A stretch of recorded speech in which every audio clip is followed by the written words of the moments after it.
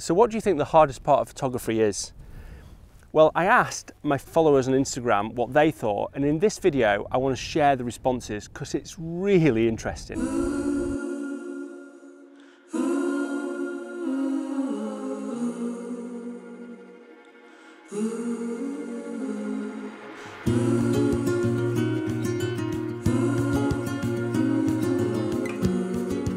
Morning everybody, fantastic to see you all again. So I put this question out on Instagram last week, just asking my followers what they thought the most difficult thing in photography would be, and it was so interesting to see the results. I'm going to share all the results with you. Now I had some fairly random ones like these, but 80% of people who responded gave a very similar answer. So I thought it'd be good to go through those things that people find difficult and try and explain how you can overcome them. Now it's really interesting actually, you can see I'm on an amazing shoot here, just doing some photography in the Peak District. And on this journey I've come across a lot of these same problems and difficulties. The first one being just getting out here, and I'll come to that later.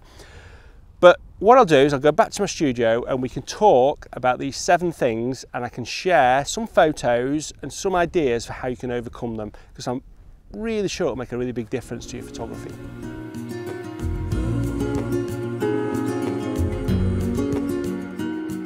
Okay, I'm back in my studio now, so let's go through those 7 responses. Before I do it though, I put in the show notes below the videos that I think relate to these 7 most difficult areas that I've done before, because I think I've got a lot of information in previous videos that you probably find quite useful, so I've tried to summarize it there.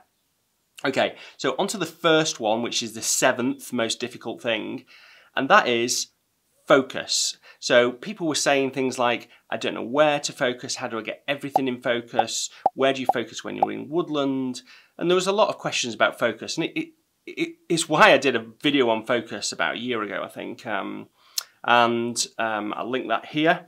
And it is seemingly a difficult thing to do, and I still don't get it right every time, but actually it's fairly easy, and there's a few rules that you can follow to make sure you get everything in focus. Now, the types of shots that I like are like this one here, where everything from the front rocks all the way through to the distant hills is in focus. That's what I think looks the best.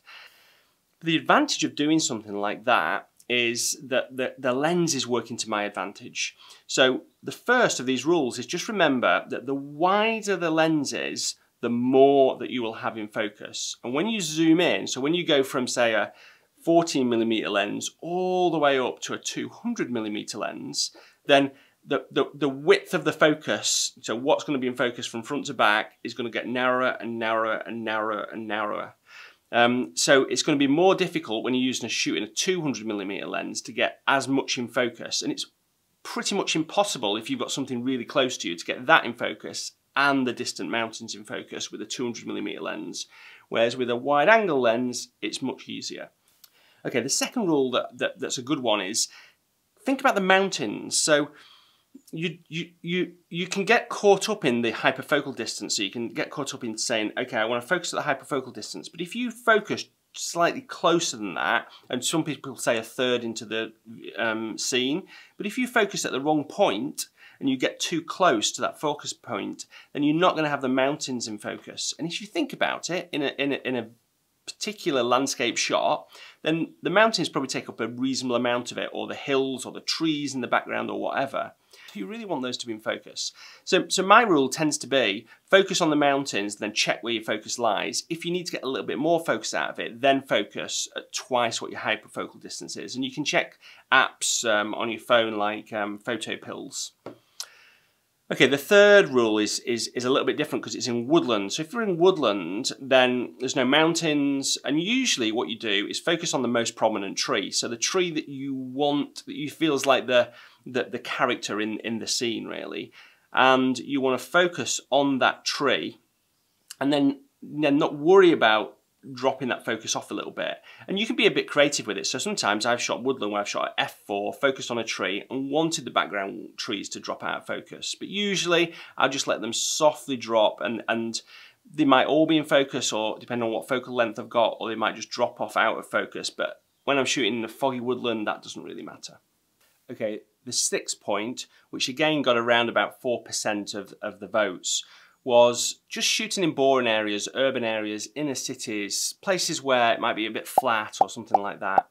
And people struggled to shoot in those areas, which is interesting. I can understand that, because if you've not got a big vista like this, then you're going to think, oh, there's nothing to shoot around here. But I believe that there's something to shoot anywhere. So look at these shots, for instance.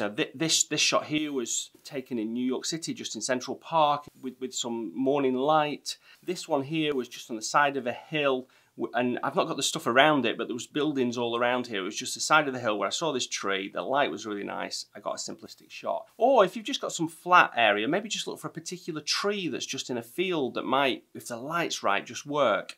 In fact, I've just thought, sun tree. So one of my favourite shots, this shot here, it looks like it was shot in the Far East or something, but it was actually shot not that far away from my house. In fact, what I'll do is I'll go now and show you where I shot it, and you can see what it looks like. Right, I'm going to go now.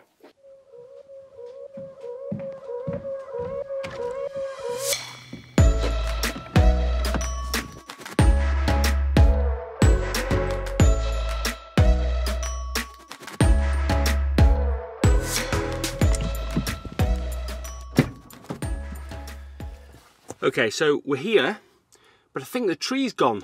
I've not been here for about 10 years. So let's have a look. So here you can see, it's actually into the sun at the moment, but so you can see, first of all, that I'm on a main road here.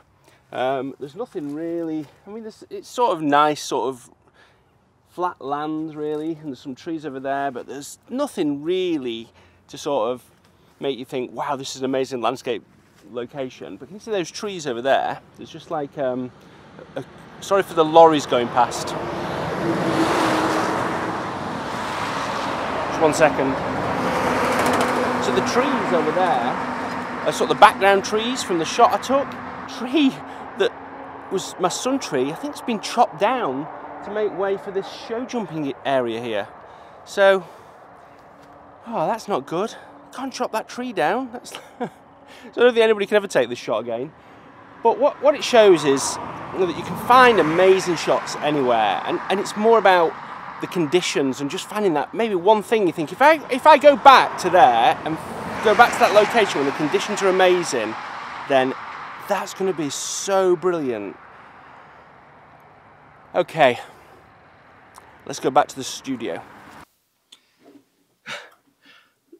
So as you can see, it looks completely different than the actual shot that I got. That was a misty, cold morning, and I'd driven past that tree day after day after day, and I knew that one day I'd get a really good conditions. I can't believe they chopped it down though. That's just seems so wrong. Okay, the next point was time, and people don't have enough time to do landscape photography. I can actually completely understand that, because landscape photography can be time consuming, and I often say that you need to take your time when you're doing landscape photography. You've got to go out and spend a few hours in the environment and try and sort of immerse yourself into it to try and feel the environment a little bit. So I can understand that. But I think there's always an ability for people to find time if they want to. If you see it as a relaxing pursuit, then it's good for your health, it's good for your well-being.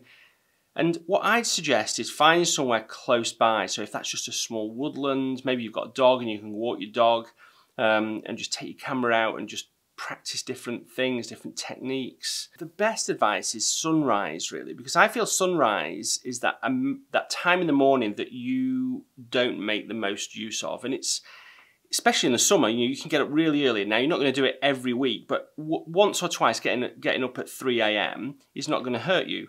And you can get out, do sunrise, and get to work before probably everybody else arrives. I used to do that quite a lot when I worked full time. And you arrive at work at like 7:30, you've done sunrise, and you can crack on with your day. What I think is that it's more about motivating yourself to find that time. I got a lot of comments, which is sort of the other point of this really, which is getting out of bed was the hardest thing in landscape photography. And it is, there's no doubt about it.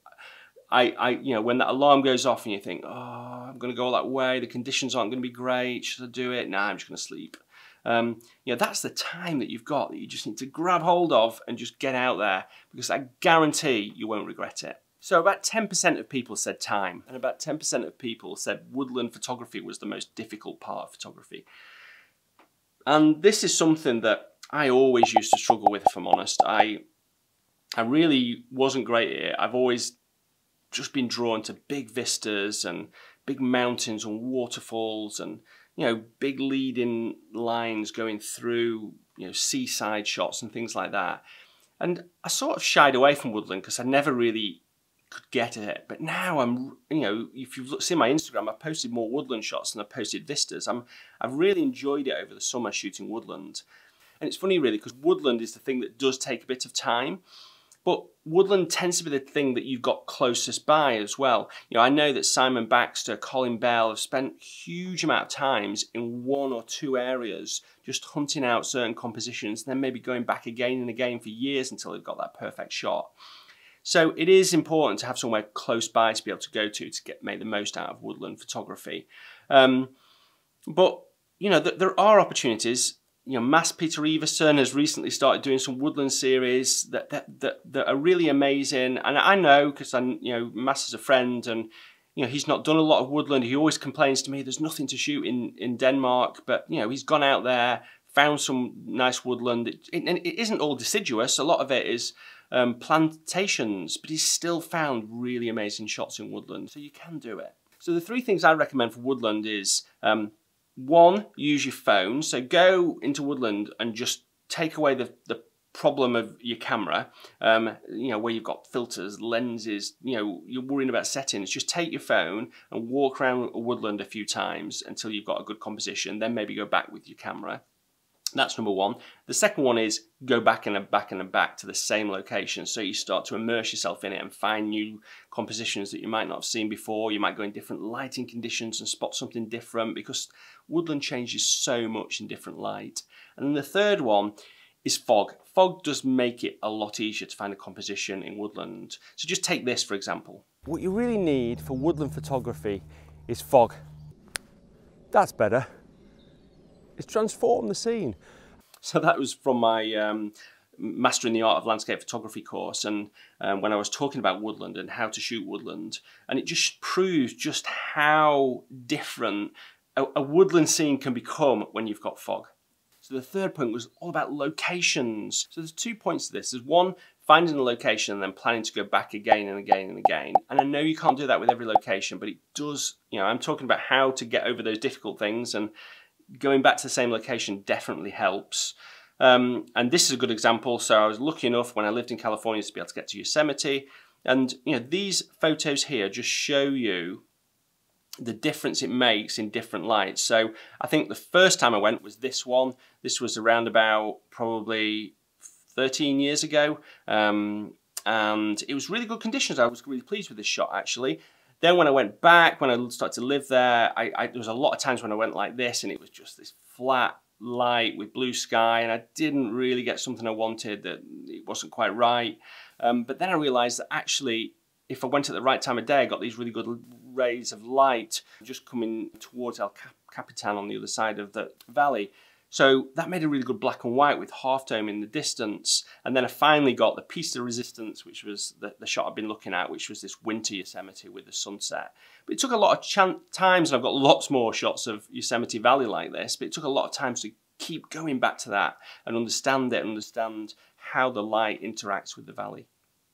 And the other thing that you've got to remember is that when you get there, you've got to stay in one location and not shoot 20 compositions, or try and go, you know, if you're going to Iceland and shoot 10 different locations, you've got to choose a few locations, 2 or 3 a day at most, and go and stay for 4 or 5 hours. I've shown this before, but this shot here is one of a series of shots that I took when the light just changed completely. So the first one I took was this, then I took this really nice one at sunset, and then I took a shot of the aurora. I was there for about 14 hours with Mass Peter Everson, and we got these good shots, and I know that he's got some great ones as well. because we stayed there, we really invested time there, and that made such a big difference. Okay, we're down to the top two now, and they both got around about 22% of the vote. One of them just tipped it. So the second most difficult was lighting and how you use light in different conditions. And one of the things that I think with this is that people have preconceived ideas that they need to go out in golden light. So you need to have, you know, amazing morning light or evening light or the blue hour. And, you know, that's what we all love as landscape photographers. And if you go out and you don't get that, then you sort of fail a little bit. So you need to sort of get away from that preconceived idea. I talked about midday light in this video here, and it, you know, it amazed me a little bit this summer because I embraced it a little bit, and I've got some really great shots, you know, in midday light. I got a great one in the Lake District, a few great ones in the Lake District, some good ones in the Peak District, and it's about embracing it, I think. So there's 3 top tips again for this and light. The first one is having locations that you can go to depending on the light. So for instance, if it's raining, you might want to go into a woodland where you get sort of rich colours. If it's just really drab and overcast and it's really flat light, then maybe that's a good time to go and find a waterfall and shoot a waterfall. You know, if it's sunny and, you know, there's fluffy clouds, then that's probably a good time to go and shoot a valley of, you know, in the summer where it's all green and you've got dappled light. You know, that would work best then. And by knowing that, knowing locations you can go to, you can adapt your location based on the light conditions, and then you can make decisions on where to go. The second thing is light changes composition. So there's the third thing is will help you with this, but the second thing is just to know that light changes composition, and what you want to do is try and understand how light changes composition. So what I'd suggest, and this is the third point really, is find a location that's maybe, you know, just a really nice composition. It might be a wall leading through into the distance, or it might just be a lake, or, you know, a nice tree scene that you've got, a woodland scene, and go and take it in every condition. So take it when it's raining, if it's snowing where you are, then take it when it's snowing, when it's blue sky, morning light, evening light, midday light. Go and take that exact same scene in all those lighting conditions at different times of the year as well. And then just compare them and see how light is interacting with your scene, and you'll definitely start to improve your photography. Okay, on to the final one, the one that everyone finds most difficult, and I'm sure everyone's guessed it, composition. Yeah, it is definitely the hardest. It's something that I find the most difficult in photography, and I think every photographer would just say the same. You know, compositions don't just jump out to me. It requires a lot of effort and work, and some days are better than others. So I'm not going to go into this in a lot of detail because I've talked about it in lots of different videos. The one that I like the most is this video here, and I'll link the others down in the description. But I want to share 3 tips because I think there's 3 things that you can go and do. So the first one is just keep it simple. So what I'd say is remove things from the scene rather than adding them. So if you look at your scene and you think, okay, does that add to the scene? If it doesn't, just try and remove it from the composition. You only want things in that scene that are adding to your composition, and the simpler you can make it, the more powerful that shot will be. The second top tip is balance. So always think about your images in terms of, do they balance? So looking at them on the screen, look at them on your phone when you've taken them, if you're just trying to find a composition, and think, is there something that's lighter or darker? And do things just balance in your image. And once you start to do that, it becomes easier and easier to do. And the third thing is just use a longer lens. A longer lens allows you just to focus a little bit tighter in on the scene, and obviously what that does is remove things that aren't adding to the scene. It's actually really easy to focus with a wide angle lens, but really a lot more difficult to produce a good composition with a wide angle lens. So what I'd recommend is using a longer lens and just try and focus in on elements of the landscape. And you know, I tend to do that if I'm, you know, having a bit of a creative block and I just can't quite find something. I think, okay, I'm going to get my longer lens out, see what I can find. So good luck with that. Anyway, I hope that's been interesting. It was certainly interesting to me to get everybody's ideas. You know, if you did post one of those on Instagram, then thanks ever so much. If you like this video, then please give it a thumbs up, and if you're not subscribed, then click the subscribe, and don't forget to click that bell icon, because believe it or not, I actually am posting videos now midweek from time to time, and I don't always do them on the same day. So if you want to get a notification, then click that bell icon. Anyway, that's it for this video, and until next Sunday, bye.